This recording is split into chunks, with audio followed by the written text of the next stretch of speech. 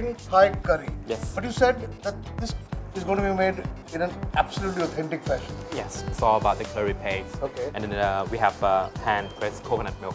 What is this most vital ingredient curry paste made out of? Well, basically lemongrass, coffee lime, galangal. Okay. And coffee lime, you use the coffee lime set. And then you have shallot, garlic, and then of course green chili.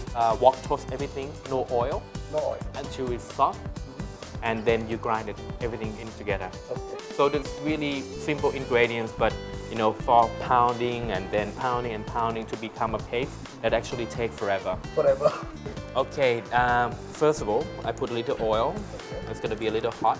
I'm gonna start it off with the chicken. Start.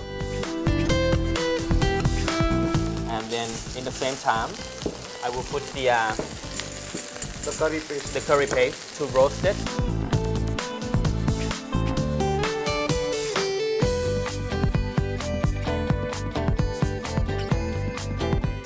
So while you're cooking the chicken, toast it with the curry paste. You know, it had the flavor in it. And then I'm gonna put the coconut milk in.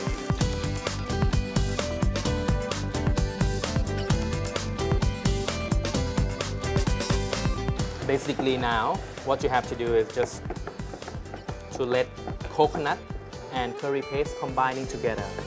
After they're combining together, they split. Because it's the coconut has the oil. Oil in it. Yep.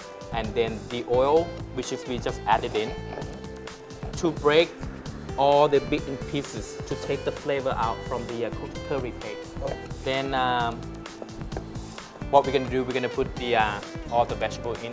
What I give it for the crunch is the water chestnut. So you have the crunch for the when you bite into it. You have the berry eggplant. What is the little eggplant? Brinjal? Brinjals. Brinjals. Okay. Yeah. Okay, we're going to put that in.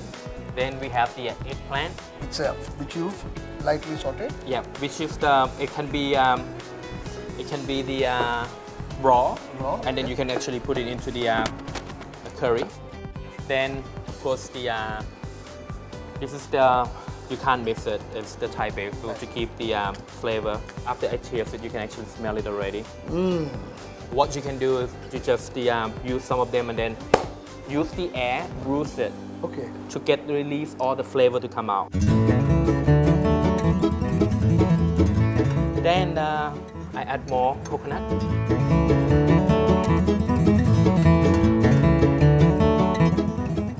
Now we're gonna put up the heat a little bit.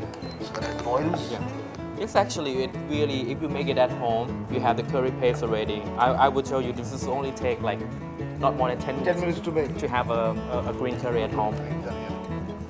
And then I add the chili again. But this chili is not like really spicy. It's not the spicy actually.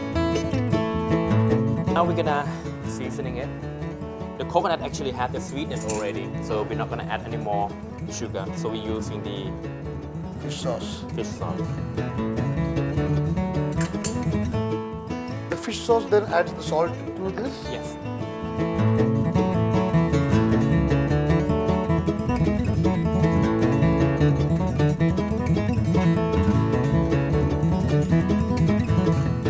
Chicken green curry. Chicken green curry. This is fantastic. It smells fantastic. I'm dying to eat it. We've done with the papaya salad. We've got the green curry. Now some noodles would be a good idea. Yes, that's going to be a pad thai. Pad thai noodles coming up after this.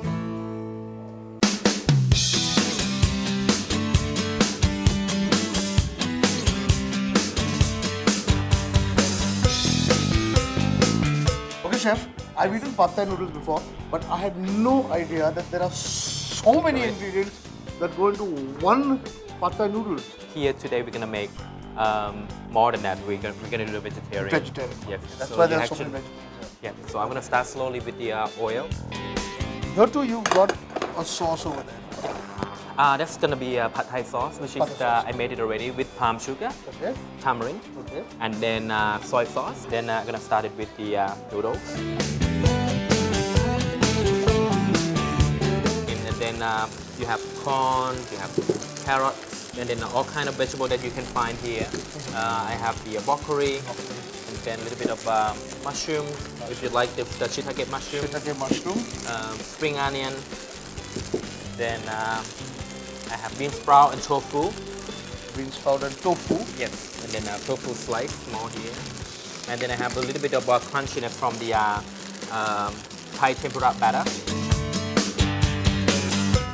This is the part that, you know, what everyone fascinating about the pad Thai. So it has the sauce. And then you can add the chili in whatever you like. So we're just about to finish now.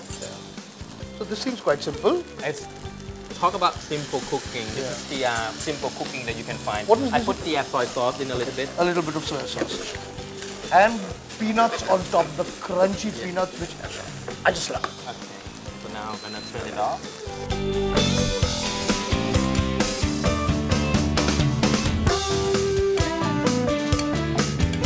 Our pad Thai will be ready in a second. There's something more left to do. Just like what you said, a little peanut crunch on top. Crunch, crushed peanuts on top. Then now you have the vegetarian pad Thai. Veg pad Thai, all sets. Okay, so now I'm dying to eat. Let's just go and attack.